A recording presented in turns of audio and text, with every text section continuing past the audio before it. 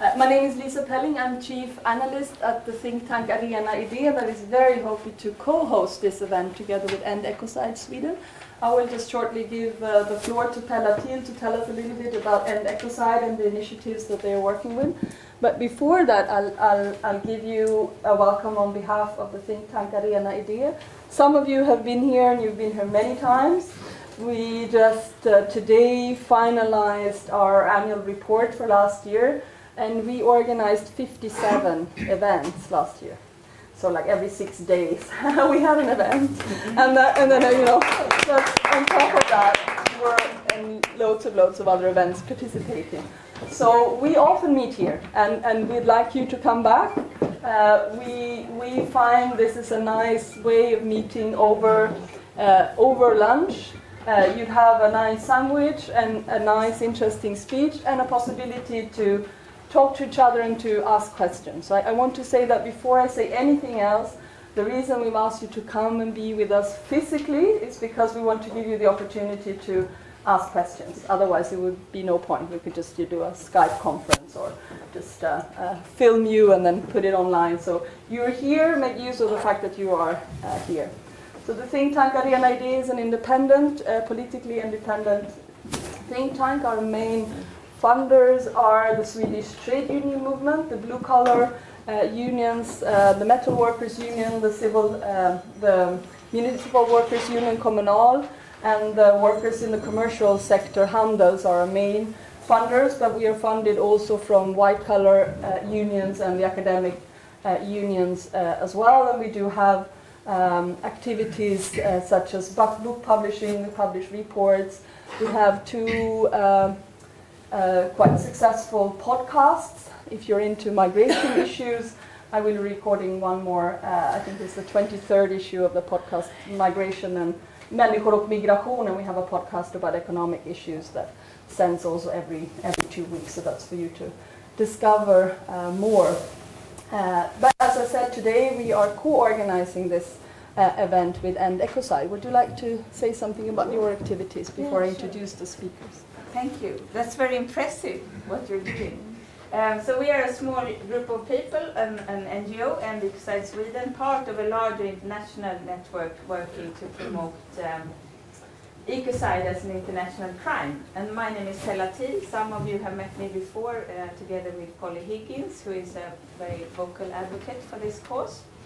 And we held a conference on ecocide and nature's rights 3 years ago, which was the first in Sweden. And now this weekend we held the second one. We call it Earth Rights Conference. And we wanted to look at the bigger framework around the ecocide law, which is Earth Rights. And because this is quite a new movement, we really had the opportunity to invite as keynotes some of the prime movers globally in this movement. And Margil is one of them, so it's been a blessing having you here. I put out some flyers from the conference because we will continue to put out some materials from the conference if you're interested in that. Excellent. And we're very happy to host this event. I don't. It's the first time we do something together, but I don't think it's the last time. No. We already conspire to do something in June, and there might be more to come. So I hope you don't mind if we will add you to our address list and send you an invitation to the coming event as well, so that you can join us next time as well. Thank you so much, Pella. So now to our main guest today, Margil. I am so happy that you could make it. I know you've had a very intensive weekend full of discussions and presentation. I think you're doing some other presentations whilst you're here in Stockholm as well, so I'm happy that you can make it here today. You are the co-director of the associate director of the Community Environmental Legal Defense Fund, and there you lead this organization's International Center for the Rights of Nature.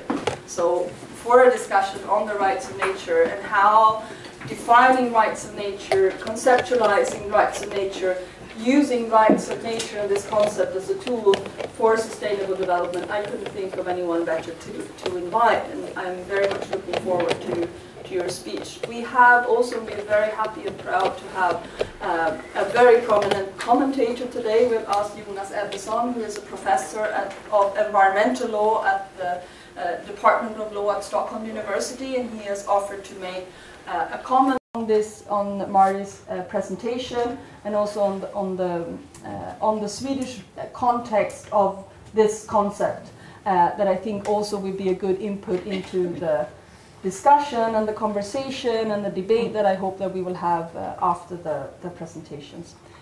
So with that, Margil, please, the floor is yours.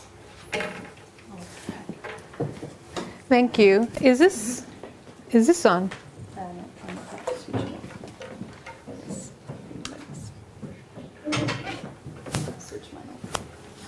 Is that? Ooh. The end. But let's take this off. We take this off. Okay. And I'll talk about that. Yes, and we can I? Sure. Yeah. And I give you mine. This one will work with. That's fine. Du bara behöver sänka ljudet i högtalarna. Ja. Är det mot sidan? Är det på utsidan av... Men det är på den här, va? Måste jag... Jag vet inte vilken det här är.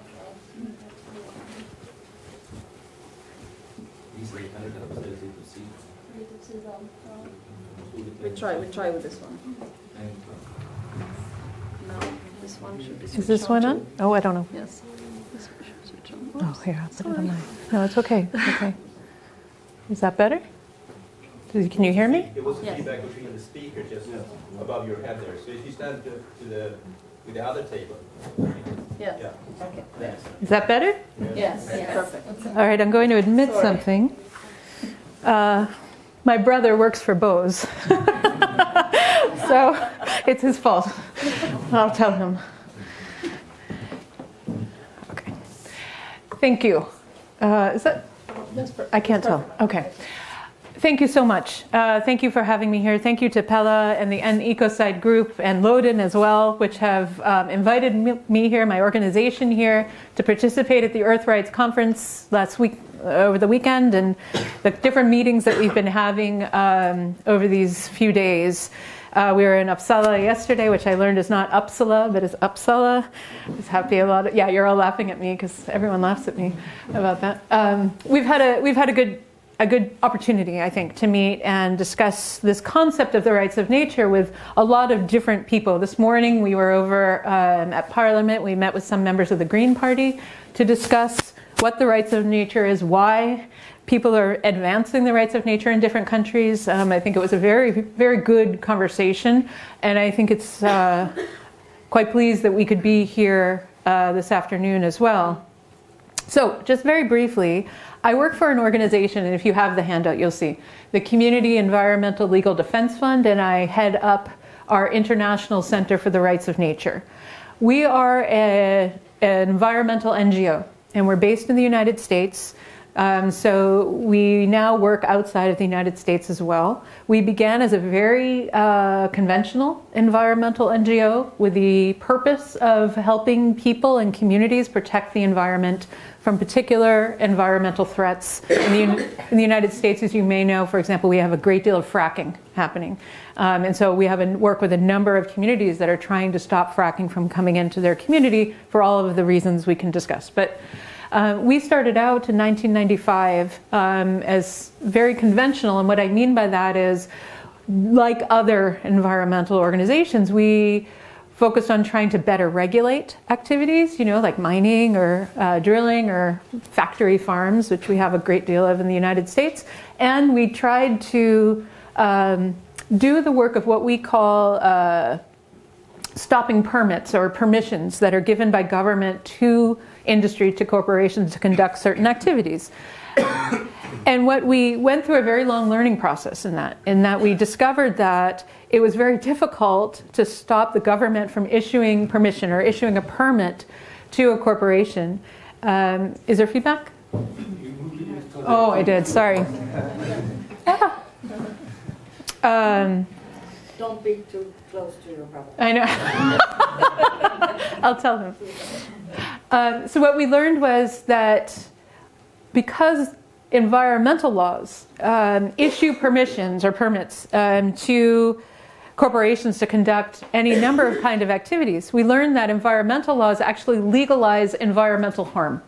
So they legalize fracking, they legalize mining, they legalize factory farms, they legalize the privatization of water sources, they legalize all sorts of kinds of practices that communities and people are trying to stop because they are harming the environment. And when we move from that understanding to, and here that environmental laws not only legalize these kinds of activities, essentially they're based on this premise that we as human beings have the ability to use nature to suit our needs, to benefit humankind. And indeed, our laws reflect this, because our laws treat nature as property under the law. Or as a commodity under the law, which means that environmental laws regulate our use of that property, our use of nature, which makes sense if our environmental laws, which we think are about protecting the environment, when in fact environmental laws are regulating how humans use the environment.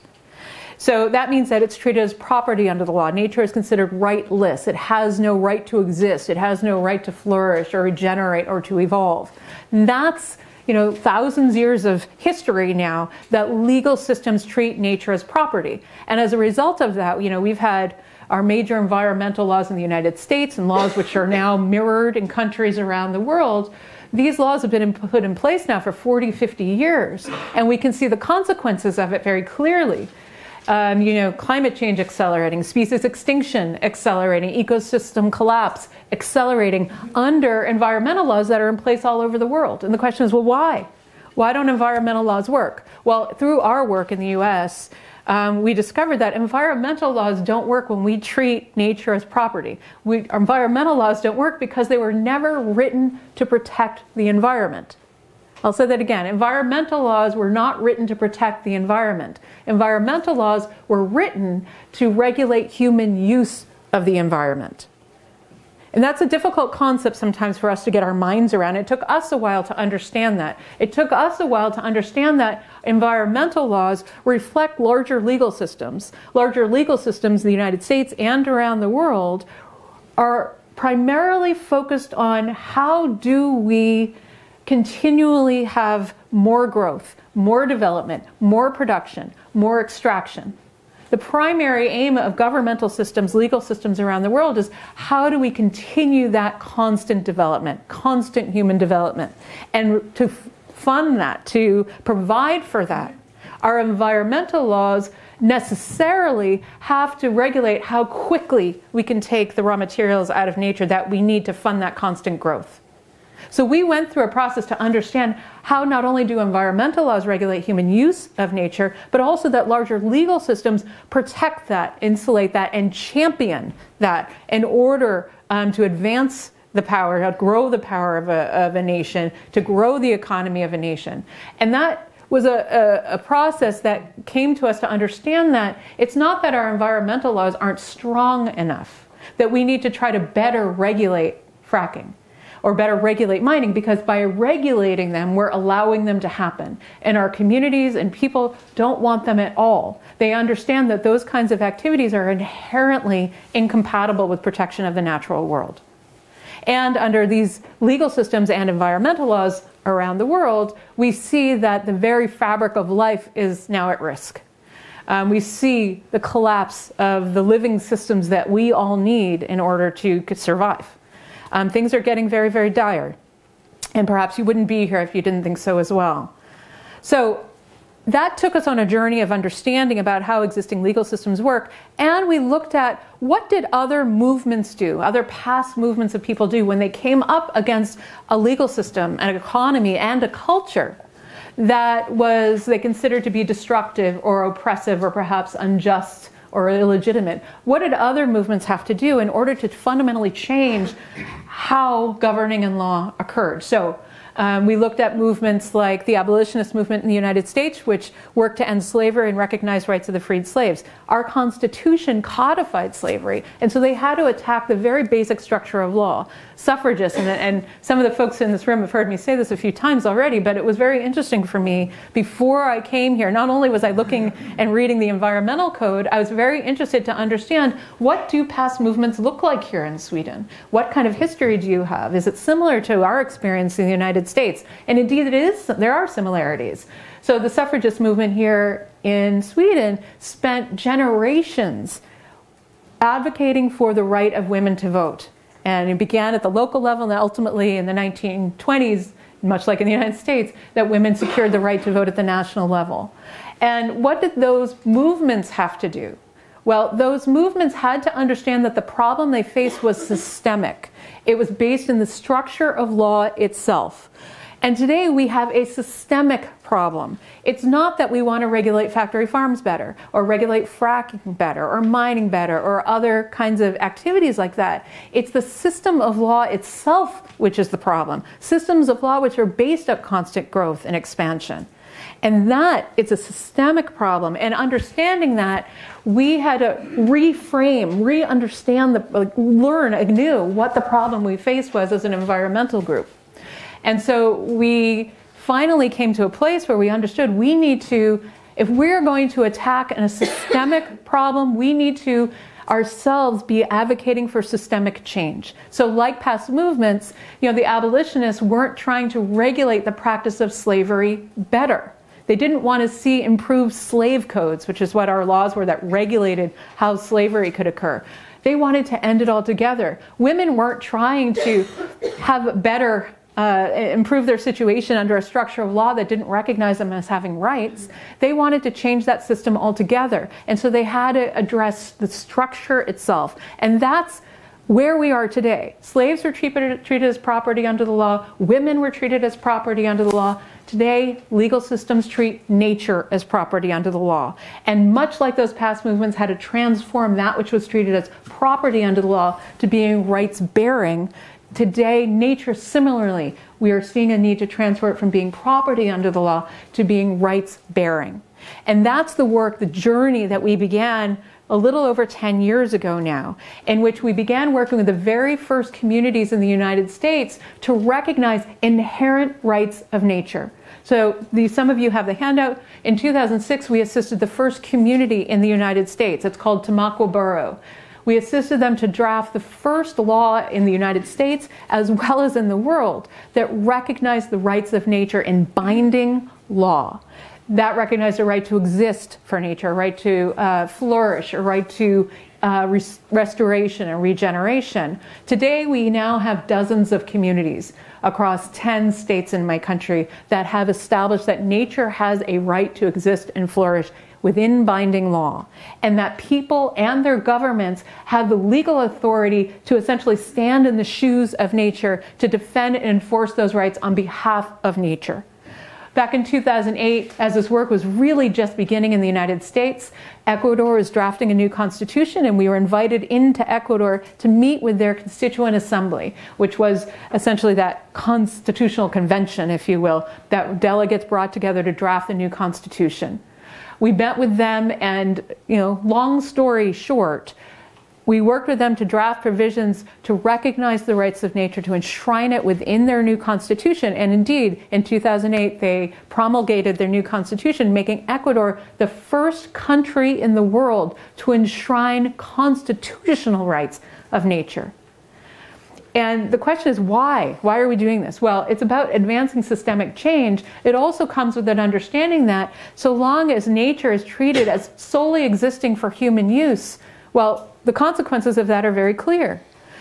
Environmental systems are declining around the world. In Ecuador, within their constitution, they have secured a human right to a healthy environment. Now, I think it's somewhere upwards of 90 countries around the world have a human right to a healthy environment in law. But what's become increasingly clear is that we cannot fulfill or exercise our right to a healthy environment if the environment itself does not have recognized rights. So this work is building. And in places like India, where we've been working for a number of years, you might be familiar with the Ganges River, which is a very polluted, very denigrated ecosystem. There was a case that was decided in March, so just 3 or 4 weeks ago, in which the court, a high court in the state of Uttarakhand, the court found that because of just how grave the situation there, the court wrote that the very existence of the river is at stake. Because of how the situation of the river being so polluted, they went so far as to say that legal personality, recognizing it for the river within that state, that the Ganges has legal personality with certain rights. They felt they needed to take that extraordinary measure to transform how nature is treated under the law in order to protect and conserve and restore that river system. So we're beginning to see not only direct making of law, at the national level, at the local level, but also courts now beginning to move in this direction as well.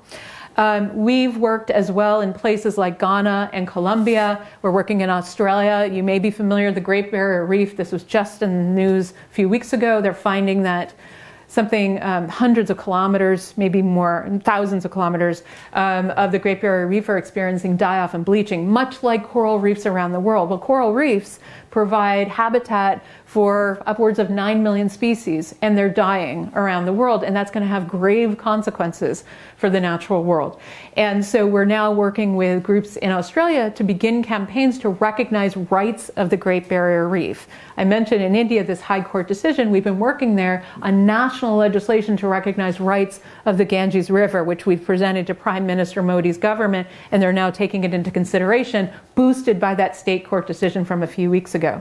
That this need to transform humankind's relationship with the natural world is essential, not only to our own survival, but the survival of the natural world. We're working in other places as well. So as we were talking with the Green Party members just an hour or so ago, I was sharing with them that last year we worked with the Green Party of England and Wales to draft a new policy platform on the rights of nature, which lays out why rights of nature and then calls for new laws within the UK to recognize that nature has rights and that we need to enforce these rights. We're working in other countries as well. And what's really interesting, when you're at the beginning of a new movement, it's unpredictable how it's going to move forward. None of these things ever move in a straight line. But what we've seen happen now in places like Ecuador, which has it in the Constitution, and Bolivia now has a national rights of nature, what they call the law of the rights of Mother Earth. In Ecuador, we've had the first cases go all the way up to the Constitutional Court, in which people are bringing cases in the name of, on behalf of ecosystems to defend and enforce their own rights. So the first case that was decided in 2011 was for the Vilcabamba River, which was being impacted by government road construction, interfering with the natural flow of the river and putting debris and other things into the river, which was impacting that ecosystem. People brought a case in the name of the river. So the river was the party in the case, bringing a case to defend and enforce its own rights, saying that its rights were being violated by the government road construction. And the court ultimately agreed, affirming that nature has constitutional rights and requiring certain instructions as to how the government needed to restore and change its behavior toward the river ecosystem. We've had other cases now in Ecuador as well, in which the courts find that nature not only has constitutional rights, but that those rights are what the court described as transversal, meaning that the rights of nature within the Constitution affect other rights in the Constitution. So within the Constitution, as I said, they have a constitutional right, a human right to a healthy environment. They have a human right to water. The court said that essentially that because the rights of nature are transversal, they impact those rights. And of course they impact those rights, because I can't fulfill my human right to water if water ecosystems are damaged and polluted. I can't fulfill my human right to a healthy environment if the environment itself doesn't have a similar level of protection. And so we're seeing the development of this, the evolution of this in Ecuador. We have a case now in the United States where we have an oil and gas company is seeking to put frack wastewater and wells into the community to dump that toxic waste within the community. My organization, our legal team, is representing the Crystal Spring watershed there. This is a place called Highland Township in western Pennsylvania in that state, seeking to intervene into this lawsuit because the corporation is saying it has a right to dump frack waste into the community, and the watershed saying we have a right to not have frack waste dumped inside our ecosystems.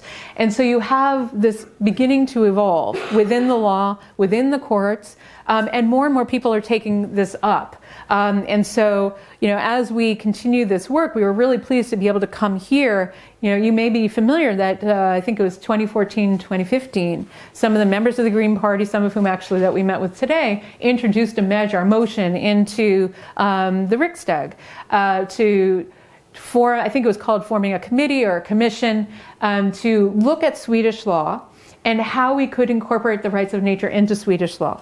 And so we had some conversation about that today. I mean, there's already been a little bit of movement here in Sweden. And we talked about what strategies we might take going forward. I think the conference this weekend, the Earth Rights Conference, was another important step forward for raising awareness about rights of nature.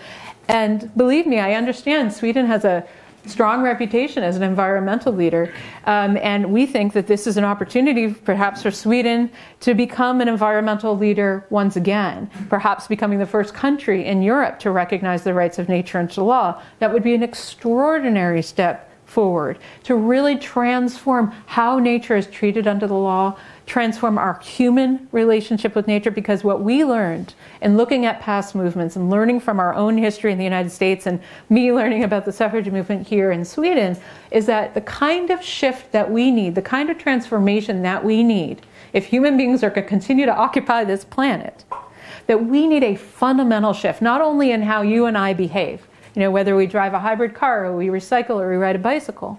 It needs much more than that. It's not only a mind shift that we need, a shift in our culture toward nature. We need to drive that change into law. So like past movements, with the abolitionists, it wasn't that they just wanted people to treat their slaves a little bit better. That wasn't enough. They needed to end slavery, free the slaves, and recognize them as having inherent rights of their own. Today, it's not enough for us to try to be nicer to nature. We need to fundamentally shift our relationship with nature. And that means not only how we think about nature, but how we govern our own behavior toward nature. And for us, that means transforming how the law treats nature from being property to being rights-bearing in its own right. And empowering necessarily people and government to defend and enforce those rights. To us, that is the direction that this work needs to go. It's building in the United States, Ecuador, other countries, and hopefully we'll see some of that moving forward in Sweden as well. Thank you.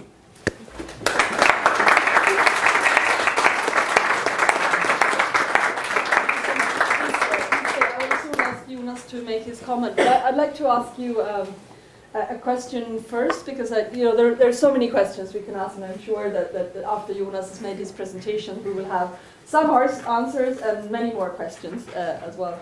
One of the things that we've been working with is this think tank. As I said, we are a think tank that comes from the trade union movements. Obviously, issues that are related to labor law are important for us, but also issues that are related to what we try to establish as a concept called movement law. So how law can be used as a tool for social movement. Yeah.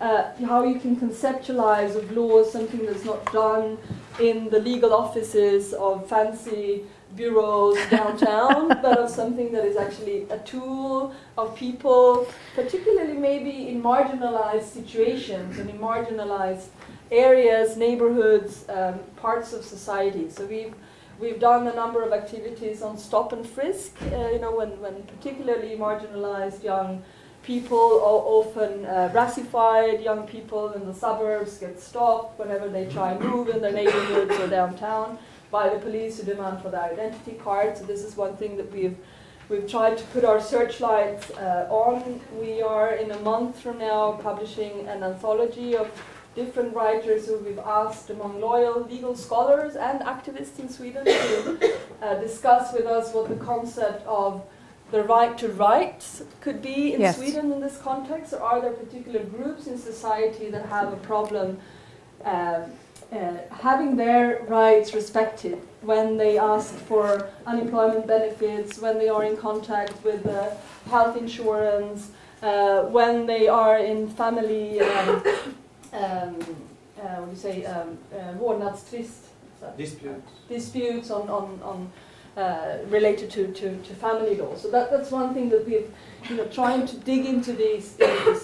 It's a long introduction to present my question, and this I'd like you to, because I think it's extremely interesting to hear how this issue of the rights of nature has been particularly powerful for communities that, if I understand you correctly, are marginalized by all senses. There are people living in remote areas, many people that have low incomes, maybe are far from power in the country where they live, and still you have managed to somehow give them this tool to also claim what I would interpret as their rights to livelihood, to a secure environment, but they've done this through conceptualizing the rights of the river, where they fish, where they live, where they have their drinking water. Could you say something about this connection between marginalized groups of people and the rights of nature? Yes, I think it's actually very interesting. The first laws that we worked on the rights of nature were in very small, rural, often farming communities,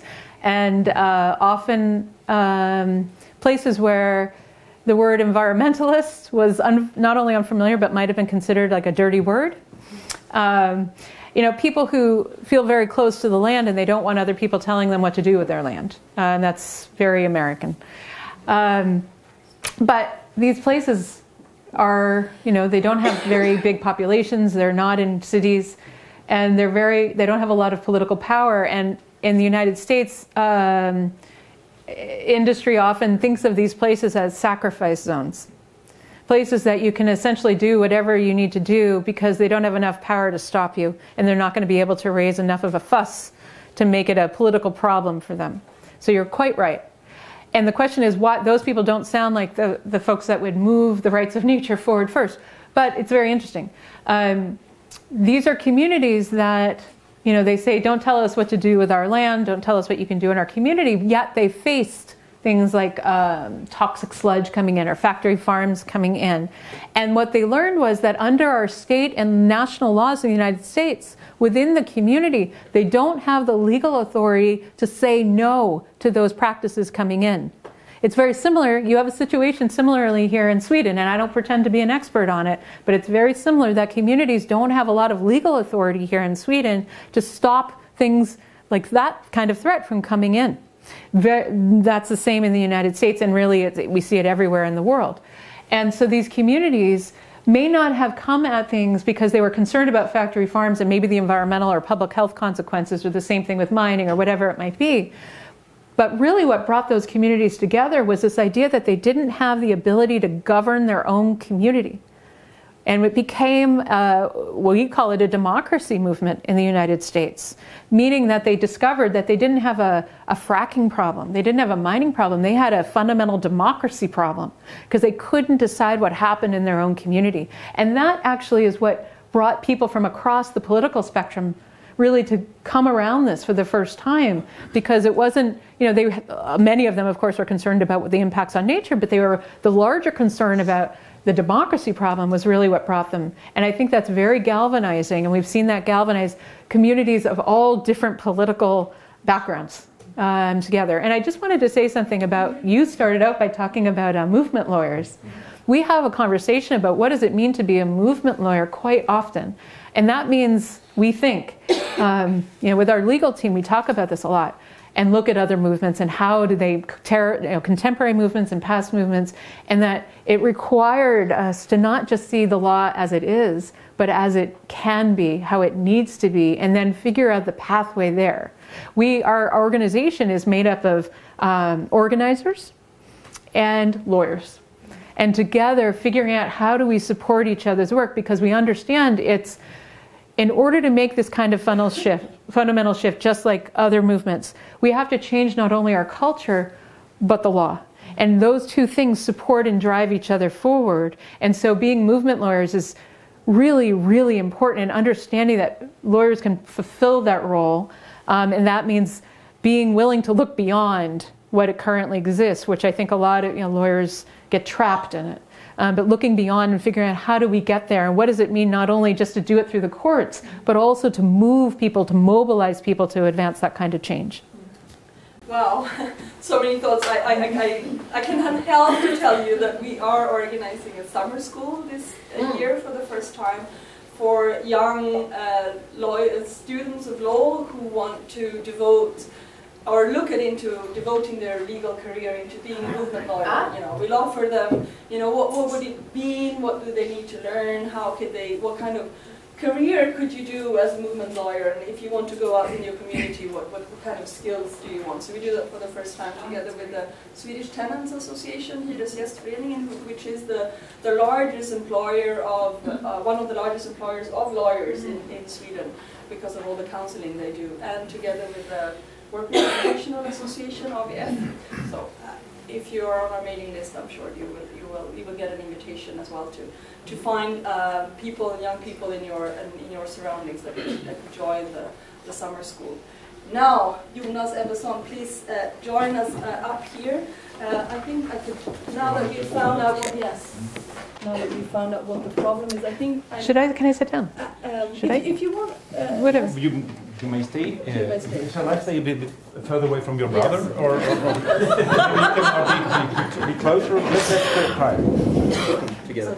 Yeah. So Professor of Environmental Law at the Legal Department of Stockholm University.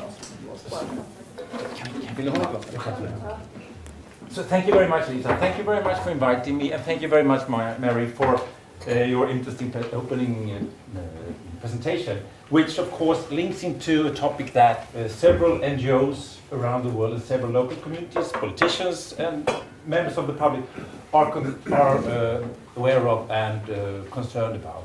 And I think that I appreciate these kind of efforts to highlight the difficulties in dealing with environmental measures and to try to identify what are the main hurdles and what are whether it is technical legal matters or more fundamental notions of how we think. And you addressed some of these that I would much agree on that. For instance, the concept of property is indeed a problem here, and of course property rights are not as such a given concept. They differ from one country to the other. There is a strong perception, in particular from industries and from landowners, that property rights are somehow absolute, that if you have a property, no one can challenge that. But that, of course, is not correct. There are many ways, and a lot of case law in various countries to show how you can challenge and how you can balance that in a more sophisticated manner. However, I think that by only identifying property rights or the notion of economic growth, which also rightly identifies as a problem to our thinking, we take a too simple a view. Much of the problems we have with environmental protection and with dealing with environmental issues relates also to our ambitions in terms of welfare law. What we are doing in all our lives. We are here a group of very engaged citizens, politically concerned, and we care about the environment. But let me ask you honestly, how many in this room has a mobile phone which is older than 3 years old? Put your hands up. Well, there are more than usually, but still you are indeed a minority in this group. What is in your cell phone that the previous one, the 2 or 3 or 4 or 5 that you had before? So we are very environmentally concerned. Still, we change cell phones not like we change shirts, but we do that on a very regular basis. I'm sure that in your cell phones you will find metal pieces that come from Central Africa. You may be very supportive to what's happening in the Congo and elsewhere, but still we have these phones. And what I'm trying to say is that almost every issue, whether we're talking about production of paper, infrastructure, energy production, they have an impact on the environment, and we cannot avoid that. We cannot ignore that fact when we try to look at how to deal with these things. And whether we bestow rights to nature or not, we still have to address these basic issues. If we want to have a certain human rights to energy, the energy must come from somewhere. And we cannot simply ignore that, even though we are want to be very ambitious and progressive. Now, for sure, we can bestow rights to the environment or to protection of species. When I have tried to use this as a test for my students, I say, why don't we give legal rights to species, to elks and bears and bears, what have you? And they look very surprised and they're wondering if I'm serious, and say, you cannot give rights to species. How do we know what they want, they would say. And I said, well, we have pretty much in the line what you referred to and what Christopher Stone, the American lawyer who wrote this book about standing to trees, was pointing out. We give rights to children or to people who are mentally not very aware, but even though we don't know exactly what they need. When we teach students about corporate law, they have no problem to granting human features to corporations. We think that they have acted with negligence, we think that they have rights. The European Court of Human Rights recognized that multi-billion companies have human rights. In the US, they have civil rights, very much because we think of them as legal persons. So, for sure, we can also use that concept on nature, and probably it's easier to see how an individual elk feels than a huge multinational company. I mean, you can see what is harmful. So we can do that, and I think it could be useful. But we need to think, what do we do this more from a conceptual basis, because we think that yes, there are some inherent rights, or do we do this strategically? And I think you can achieve a lot by recognizing these rights and to have a counter right. But there is no guarantee in achieving a better climate just by granting rights to nature, or by solving the protection of rivers just by giving them rights. Because at the end of the day, even those local communities will need to use water.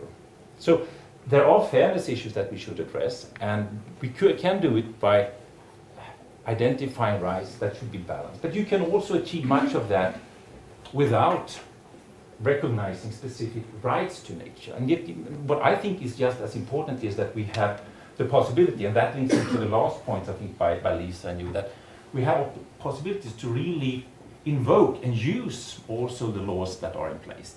You said that the problem is not the existing environmental laws. On that I would strongly disagree. I think we have a lot of environmental laws that are inadequate, that should be developed further. But we also have laws, and we have several examples in Sweden where we have laws that goes rather far in being radical in protecting the nature. But there has not been, until recently at least, there has not been anyone who has been able to highlight that or to bring that to court, except for local authorities. For instance, we have rather comprehensive protection for forests that are in our mountain areas. It's a rather small part, but they are giving a certain rights. So you're not allowed to cut down these forests without a specific permit. Now, if you ask for that permit and it's denied, as a landowner, you can appeal that and go to court, and finally you may get your permit. But if you are given the permit, until recently, the only body that was able to challenge that decision, to say, well, that is not in compliance with the law, was the Central Forestry Agency. And those of you who know anything about this know that that is one of the most, I wouldn't say corrupt, but it's very much, it's one of the authorities which is mostly embedded in private interest in Sweden. I don't think that any other authority dealing with environmental issues is so much linked into the activity that is intended to They're control. sitting on two chairs, you could say. Yeah, really. But I mean, other authorities, if we speak about the Chemical Inspectorate, the Environment Protection Agency, they have a bit the same, but I think that they are not sitting on the lap of the industry to the extent that I think they are. Anyway, this decision was recently challenged by an NGO, and they have no standing rights under the forestry law to challenge. However, the Supreme Administrative Court finally gave them that right to challenge. And by that, you can also have these permits denied. So what I'm saying is that it is very important to have someone to do that. We have rights for animals in domestic treatment, but there are few opportunities for NGOs to challenge if a farmer does not give follow those restrictions. And that to me is just as important as giving them rights, because by giving rights you can achieve something, but it's not in itself a guarantee. I think I stop there, and then we can have a bit of the discussion. Good, thank you. Wow. More. Now I was just set in this mood of being myself one of your students. I was like, wow, you know, if I was to write a paper, where would I start, and how would I structure it? Extremely interesting to discuss these issues. Do you want to comment upon the comment? Do you want to add anything now, or should we just? Yeah, let's just open it, shall we? Yes, let's open it. Yeah, I told the two of you before we started that in this audience we have people from political parties. I know the Green Party is here. We have some people representing different kinds of corporate interests. There are many of you are NGO activists. I think many of you are lawyers, but some of you are not lawyers. I think it's a quite diverse audience, and I hope the questions will reflect that. We will answer in English, but you are welcome to pose your question in Swedish, and we will help you translate if you feel more comfortable in Swedish.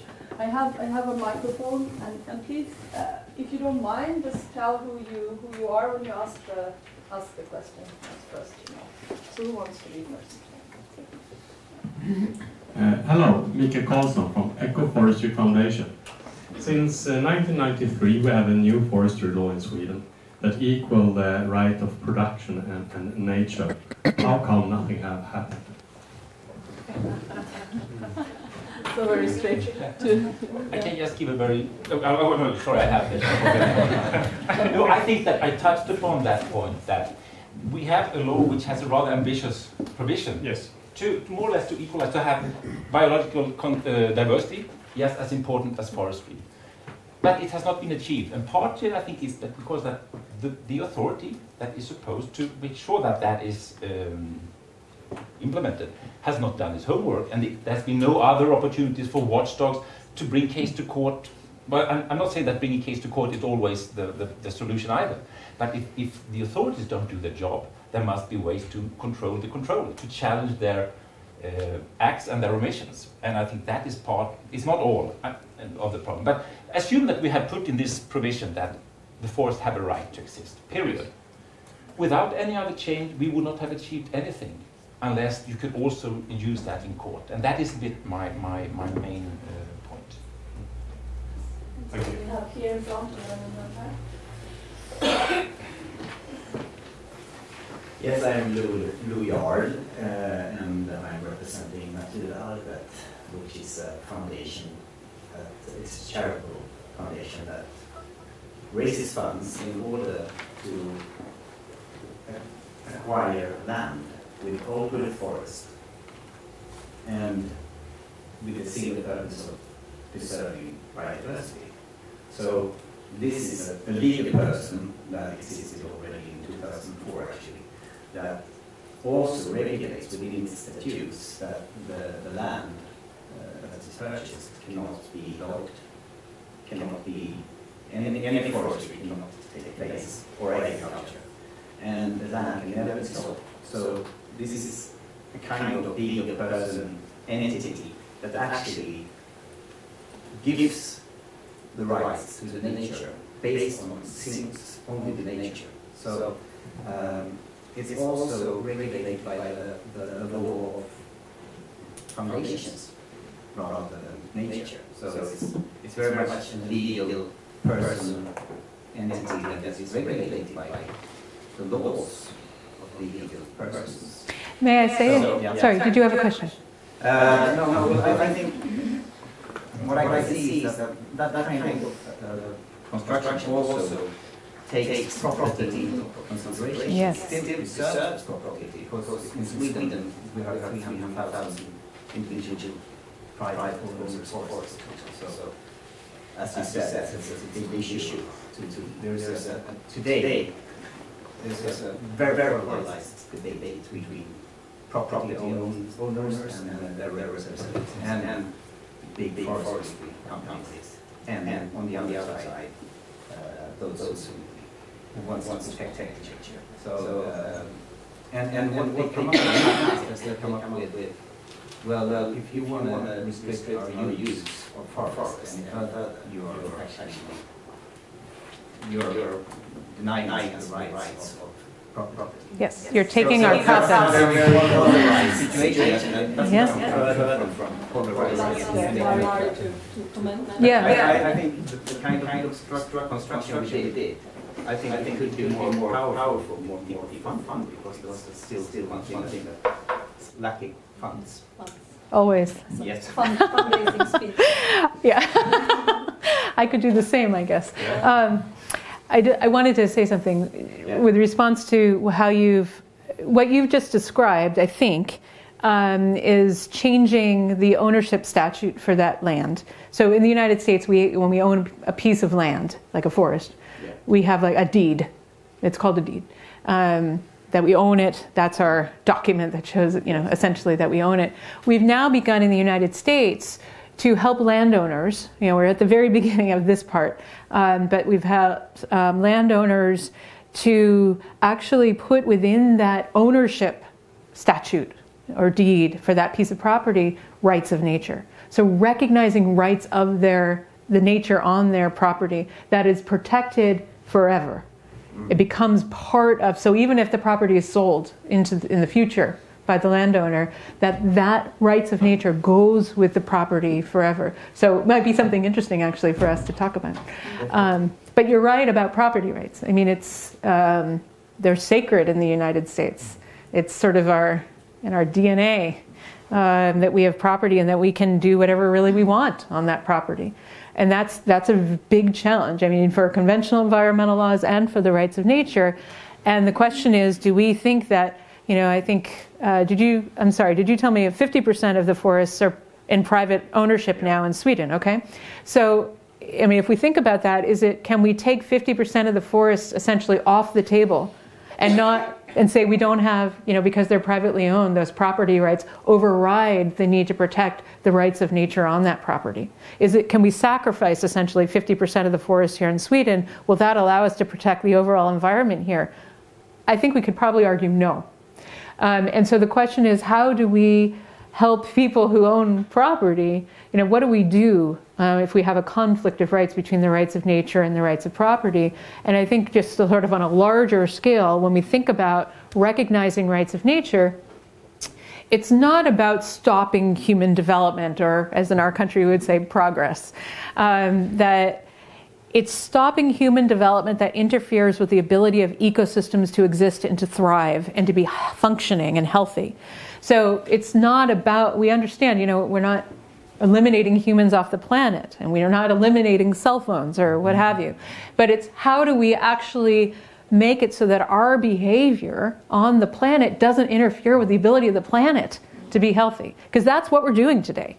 There's no question about that. The question is, what do we do about it? Yeah. And that's what I also sympathize with. So of course I took it as my role a little bit to challenge your points, but I can see that depending on in which legal system you are working on what issue, you may use different approaches. But I would say now when we look about property rights, that I think it's just as a useful and important strategy to point out that property rights are not absolute. For instance, if you own a piece of land in Sweden and you happen to know that someone finds out that there is a huge oil resource underneath. As a landowner in Sweden, you would not have the immediate right to exploit it. And you would not be given any compensation if you were denied that. Because, and I think that so far is quite accepted here, that you have not an absolute right to do whatever you want with anything that is below that.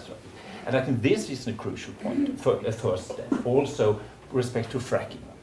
You will not be allowed to, now we don't have opportunities to frack for geological reasons so much in Sweden, but even if you had, you would not have that as a right, and you would not necessarily grant a compensation by being denied to do that. And I think this is also a bit of an alternative approach to reach pretty much the ambitions that I think that you point out, that we need to make sure that we don't only give benefits, we give priority to the rights to exploit. Well, a way of challenging that would be to say, yeah, as a private property owner, you don't have that right, but the state has that right, right? And there are many instances where the decisions of the state on whether to exploit that source of mineral as it is conflicts with rights of reindeering communities on the surface. And I'm not saying that law is perfect in any way. I'm just saying that at least it recognizes that private property is not and it comes also to other notions of property. I know the Inter-American Court of Human Rights has recognized communal or collective properties on the indigenous population in a rather positive manner to challenge the rights, the activities of timber companies, etc., in Central and South America. So, but I mean, it depends on what you mean with property. That is my. So I have Jens there and then Magnus here. Hello, my name is Jens Warback. I'm representing myself. But there was a time I represented a system, being a part of the government. But I have a question for you, Marie. What you talk about of a system change is actually a revolution. And in order to have a revolution come through, you have to have enough people who support it. Yes. So I want to know a little bit about your strategies. To say we have need a system change can often be very provocative and hard.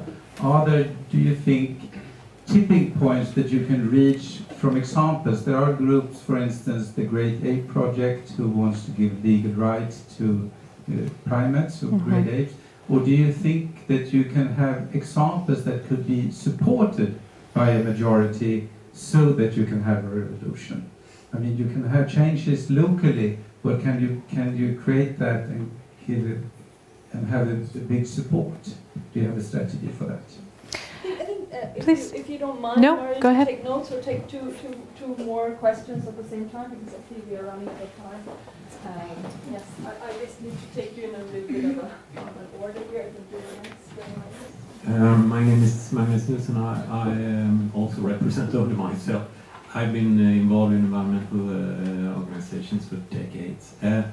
And I must admit I have difficult to see what the notion of nature right would add, since what is decided in the Ecuadorian constitution, I guess, was decided by politicians. And when you change that majority, I suppose that politicians who want to abolish those constitutional rights, which I think is perfectly okay, and all those kinds of sort of overreaching principles for society, they are introduced by man, and they can be withdrawn by man. The problems we have, like you're talking about fracking and other types of environmental destruction, aren't they simply a consequence of where the power lies in societies in different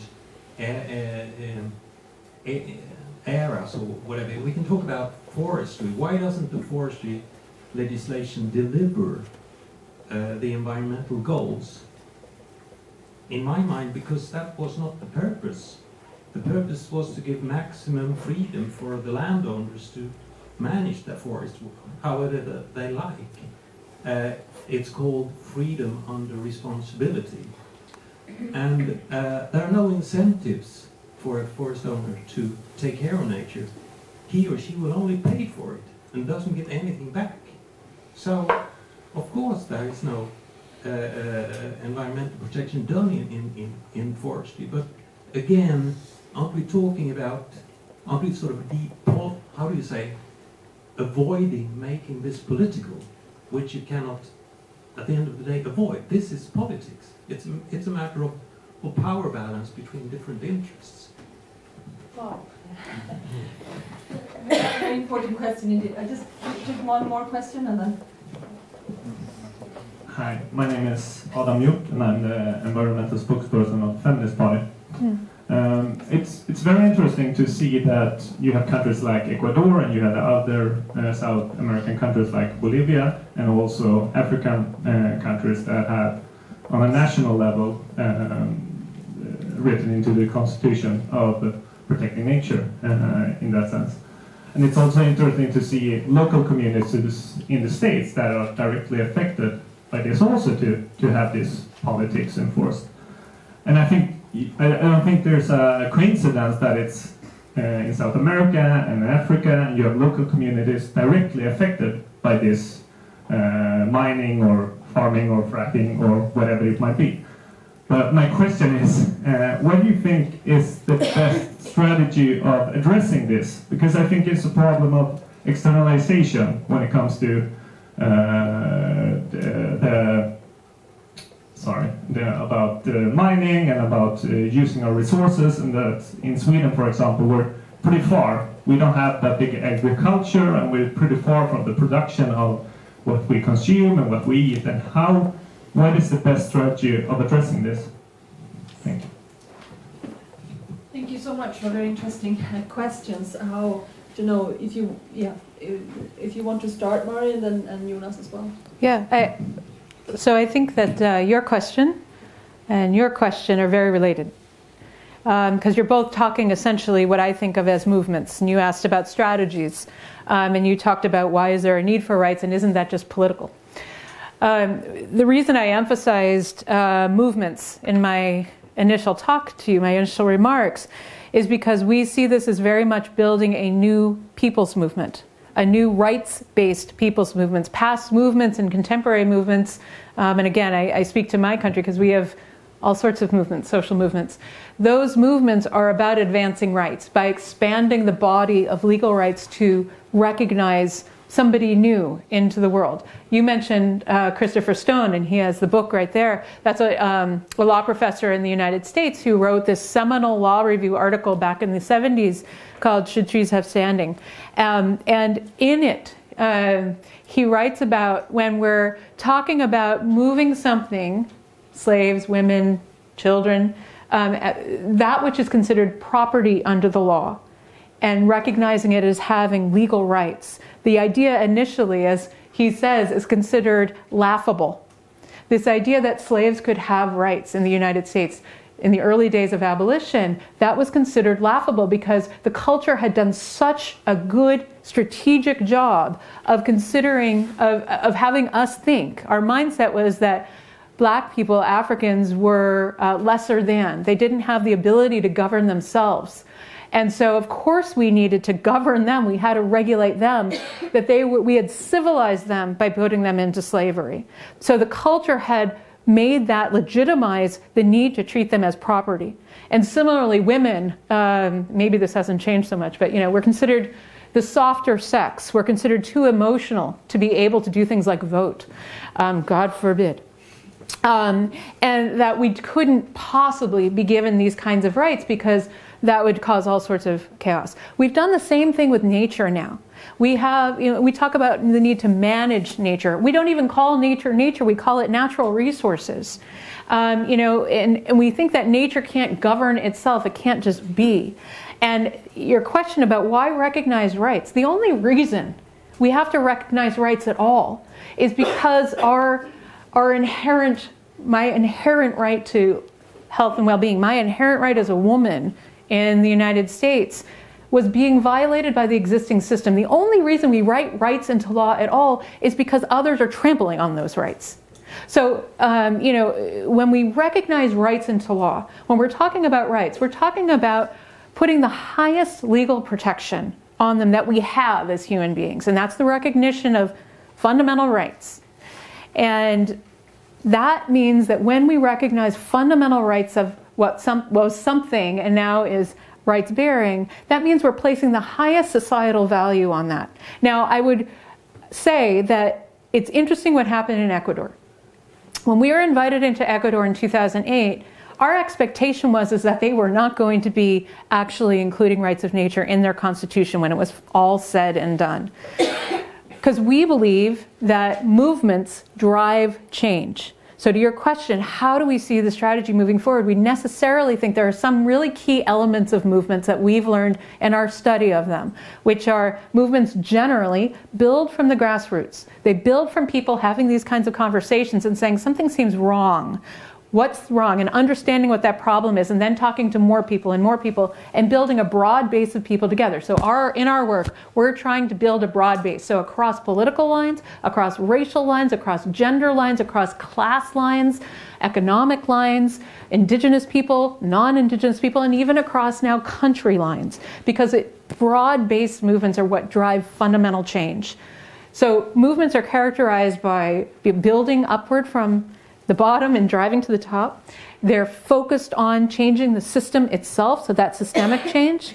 They're, three pillars. When we were at Uppsala yesterday, we talked with the students about there's really three key elements that characterize all successful movements. That they have, number one, they're focused on legal change. Number two, they have a strong education, public awareness element. People need to even understand what the problem is, that there is a problem before they're going to join any movement. So there's the driving at legal change, the education and awareness, And then the third piece of that is the mobilization, the organizing. All three of those impact each other. We have to change our minds in order to change the law. And we have to change the law in order to change our minds. And so these things go together. And you're right. A new constitutional assembly could come in Ecuador and take away those rights. When I said that we didn't think it would happen in Ecuador, it's because they didn't build a broad-based movement underneath it to support that change in the Constitution. We think that's necessary, and in some ways we're seeing that now. It's sort of kind of the opposite of how we would think it would work. You know, in the United States, we're building from the grassroots. In Ecuador, it started up at the national level because there were some people who really understood the need for this kind of rights of nature. Indigenous delegates, non-indigenous delegates. But now we're seeing the people underneath, the indigenous peoples, non-indigenous peoples, communities, regular people saying, wait a minute, even our national administration under President Correa has not been supportive of the rights of nature. But so you're seeing people going other ways to actually build this movement in Ecuador from the bottom up to support what they already have in the Constitution, to protect it, hopefully to hold on to it. And so it sort of happened, we wouldn't expect it to happen that way in most countries. But there we are. But we definitely see this about building movements is absolutely essential. That systems change doesn't happen. We don't end slavery. We don't recognize the rights of women. We're not going to recognize the rights of nature without that broad-based movement, which aren't asking nicely for change. They are ultimately demanding that kind of change. They're forcing the existing system to be recognized as untenable. It no longer can stand, forcing it to change. And the last thing I'll say is on this is, you know, in the United States, you know, our U.S. Congress, our president, the U.S. Supreme Court, they are not leaders for change. They follow, and this isn't just today. This is the history of the United States. They follow public sentiment. The U.S. Supreme Court was not a leader to end slavery. The U.S. Congress was not a leader to recognize the rights of women. They had to be forced there by movements that forced that change in the culture, forced that change in the mindset, and ultimately made those institutions have to go forward with that change. Thank you, Jonas. Thank you very much. Well, I started off to say that as far as the ambition is concerned, I fully sympathize with this. And I think it's crucial to point out and to highlight more these kind of social movements and change that address unfairnesses, unsustainable patterns, and so forth. So there's both issues of injustice and the long-term perspective about sustainability. And grassroots organizations are very good at highlighting that. And in order to revolutionize or be revolutionary mindset, you need to have rather strong approaches and catchwords to do that. And I think this is something that I much support. I also think that the history you describe is important, that this is nothing to laugh about, and I hope I have not made any such impression that I'm not. No. Because, as I said, as you're perfectly right, that these historically you can see about the rights to people with dark complexion or females, whatever. As in certain segments of society, rather broad one, they were laughing at suggestion of granting these rights. There are some differences with respect to nature, but nevertheless, I think strategically you can do that. And you can, for sure, just like you have granted rights to companies or other legal persons, you can grant rights to nature. But if you take rights as a concept seriously in legal terms, you must keep in mind that no right is absolute. I was saying, I should argue that property rights should not be understood as absolute. And if we were to introduce rights for nature, all kinds of nature in a way, not even that would be absolute, because you would have, as I think you point out in one of the papers, you would still have to balance that against other interests in some cases. If you want to provide energy, electricity, water supply, and other welfares.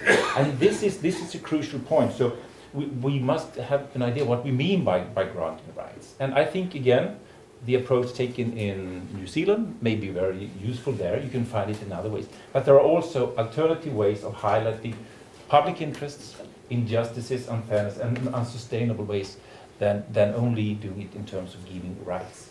Thank you. Thanks a lot. We have time for maybe two more questions. Yes, we've asked here in the front and there in the back. We take the two of you, and then fortunately there is no time for more questions in this formal setting, but there might be time to talk a little bit with each other whilst we leave the room, please. Yes. The microphone. Yes. My name is Caroline Alderfröden.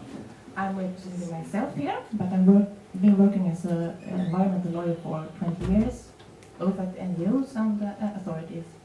And therefore I'm very interested in what do you think about existing constructions of law when it comes to environmental law that I think maybe could be used at least if they were constructed in a good way.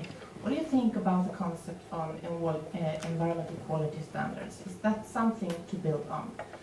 What do you think, how do you think that these issues that you're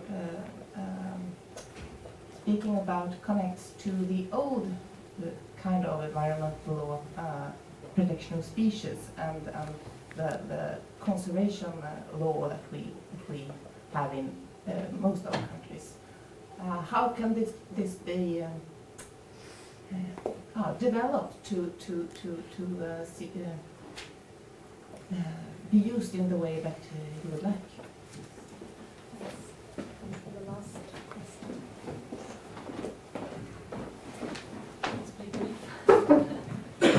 Hello, my name is Shahidul Islam. I work part-time for a university. It's called Atlantic International University over USA. My straightforward question is how environmental initiative could be workable to protect ecosystem and environment in developing countries, because developing countries, ecosystem and environment are more vulnerable to degrade. I can give a specific example. You know, there is a mangrove forest that is situated in southern part of Bangladesh, which has been formed by the siltation of mighty Ganges river over few thousand years. But government is going to build up a coal thermal power plant within the 10-meter of corridor of impact area of the mangrove forest. Even though local NGOs and advocates raise their concern to stop building up such a power plant because it will degrade the ecosystem of mangrove forest, which has been built over few thousand years. But government is going to build up that because not only local politics but regional politics is going to act as a vital role. So how environmental measure could be workable to protect ecosystem and environment in developing countries? Thank you. Do you want to respond? You are the center, please. Your question, I think what you were asking was, how do we build on the existing environmental laws here in Sweden? Maybe to, how do we bring them, how can we build on them perhaps to advance the rights of nature? And it's been interesting to learn about like the environmental code and some things that are in there. So now I understand, and you spoke, I think, a little bit to it, but we've been talking a bit about, in Ecuador as well as in the United States, those laws include provisions which empower people, which empower communities, which empower indigenous nations within Ecuador to defend and enforce the rights. So it's not just government that has that authority. It gets a bit to this democracy question, our ability to govern ourselves. And I understand that environmental NGOs here, at least some that meet certain criteria, have the authority to essentially have standing to try to protect nature here in Sweden, which is really, boy, would I like to have that in the United States. I think that's actually a really important provision to build on here in Sweden if we were to move in this direction. And the reason that the rights of nature laws in Ecuador and the US specify who these enforcement measures and empower not only government to defend and enforce these rights, but people as well, is because of that key question of standing. If we have to constantly go into court and prove that we have the right to be there to protect nature, that means it's very limiting and it's very expensive, and it means that not a whole lot of cases actually go forward. So essentially providing, we shorthand, we say like automatic standing for anyone under these laws means that you or I can go into court to defend the rights of a river. We think that's critical, and I think it's actually been really interesting to. So we think that's really, so certain environmental NGOs can do it now. I think there's a lot to build on from that within the environmental legal framework here, and that's a good thing. I mean, as you know, as I think we can all imagine, building political will to make transformational change is difficult. It's generational kind of change, and if we can build on existing legal frameworks, that makes it so much easier. And I think there's something there within Swedish law that we can look to. So I think there is, and I'm interested in having more of that conversation, learning more about it within the environmental code and so on. And then your question about what we can do in developing countries with the ecosystems, mangrove and other ecosystems. Look, this is not easy stuff to do. But I can tell you that communities, not only in the United States, but others that we work with in different places, like with the indigenous Rizal people in Colombia, you know, the Colombian central government has tried very, very hard essentially to wipe them out as indigenous peoples on the San Andres archipelago. And the people there recognizing that if they're able, their ability to self-govern, their ability to self-determine is integrally related with their ability, their right to protect the lands upon which they depend and which the central government has tried to strip away from them. And so we're working with them on really focusing on their right to their democratic rights and their environmental rights, both their human right to a healthy environment and the natural right. So I think part of to get to your point about developing nations, I think part of it is this need to not only focus on recognizing or securing the rights of nature, but also securing our rights to self-determine, because so many people around the world, of course, don't have that authority. And those things we think are very important. And just lastly, to say to your point, which is people in communities, we think are often the best experts about the community, about nature within the ecosystems within that community, and giving them the power to protect it through not only self-governing authority, but also being able to have rights that they can defend of those ecosystems, we think are very integrally related.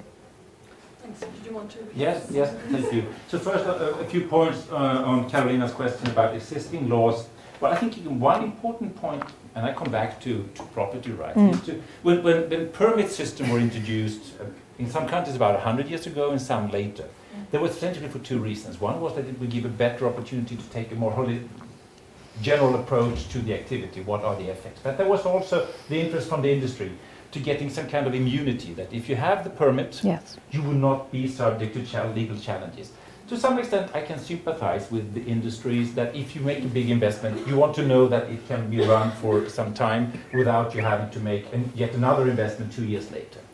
But the important point is to say that if you're given a permit, that is not a property right in the sense that if that is reviewed in a couple of years, you should be compensated for the new cost. And I think this is an important point to have, that you need to have a permit system, to give one example, which gives a certain protection for some time, but it's not absolute. If environmental situations change, if new technology is developed, if other circumstances change, there must be a way to impose new conditions or even close the activity without compensation. If we take nuclear industry in Europe, this is an issue in Sweden, in Germany and other countries, nuclear industry is arguing that if there is a strategy to close down, they should be compensated. And I think that is ridiculous. They have had long-term investment, it has paid off for decades. Why should they be, many of them are even public owned, why should they be compensated if they in due time in advance know that this will be phased out within 2 or 3 decades? They have to live up to that without compensation. I think this is an important point to argue. Another issue, you mentioned quality standards, and we should keep in mind that some of the laws which globally is still seen as very radical was developed actually under the Nixon administration in the US, environmental quality standard, environmental impact assessment, and so on.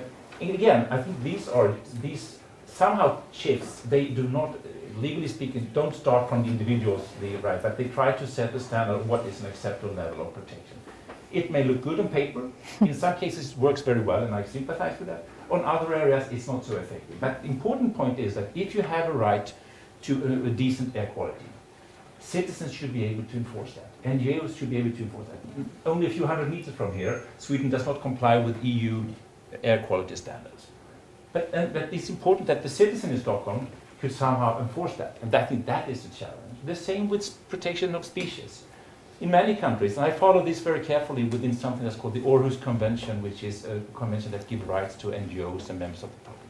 In many countries where I follow this, they have quite advanced laws on protection of species.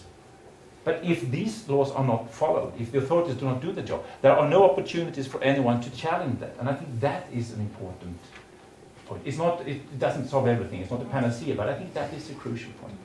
Just a short point on your on the comments. I mean, it's a bit ridiculous if I was the one to give advice on how local communities in Bangladesh should do. I mean, they would know better than I do. But I think that it comes back to political strategies, but also legal strategies. And what we see is that in many countries where you have a poor environmental administration, sometimes the courts have stepped in and made very radical court decisions. There are radical court decisions in the Philippines, in Indonesia, in India, maybe in Bangladesh, I know in Colombia, in other countries, South Africa, when courts step in a way that you would not see courts do in Northern Europe. And they try to deal with things, sometimes referring to constitutions, because there is no proper environmental law in place. But I think that, again, using courts, using parliament and non-parliamentary political, the movements that you are part of, I think should be, and we should learn from what these movements do. So I cannot give you any further better advice than probably you can have yourself. Thank you so much. I think this was really enlightening. Thank you for asking all these questions to help us think further. We are obviously not done. I think one important issue is about bringing weather to court. Who don't do this? No, this snow-mixed rain that we're using to welcome you, Mari, I think is a shame. We come back to that. I hope that you feel that you are warmly welcome back again to continue this conversation here with us. Thank you so much for joining us today, Mari, and thank you so much for joining us as well today, Jonas. Thank you so much.